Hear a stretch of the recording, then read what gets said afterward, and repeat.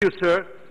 It's with a deep sense of anguish and pain I'm bringing to the notice of this House that two chariots of famous Hindu temples in AP were burnt recently.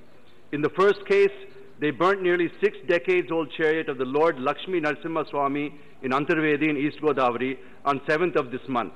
The second, a chariot of Lord Prasanna Venkateshwara, was burnt in Nellore district on 14th of February this year.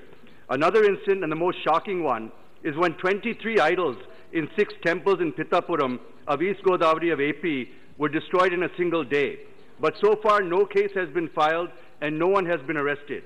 Earlier, the Tirumala Tirupati board tried to sell the temple lands but backed out due to huge protests and backlash from the public against the move. Such attacks on Hindu temples and the Hindu faith are not acceptable. I request the Honorable Prime Minister and the Honorable Home Minister to review these instances, intervene in such cases, and do justice to Hindus. Thank you, sir.